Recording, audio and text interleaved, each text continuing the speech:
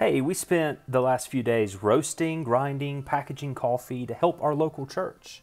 We're blessed to have a tent making endeavor as missionaries. What do I mean by tent making?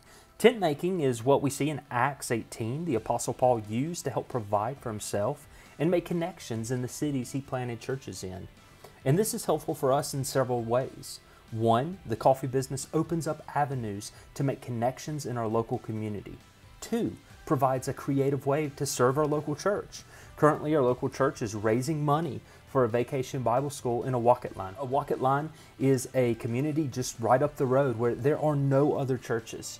And they are currently raising money by making bread, selling tacos, doing things like this in order to raise money for an outreach and VBS. And we're thrilled that we get to use our coffee as a more hands-on way to serve as well.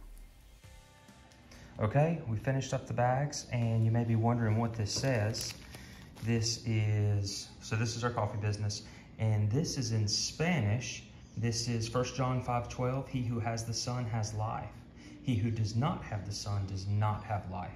So we use this because a lot of people think they're saved because they go to these other gods, and this verse makes it clear.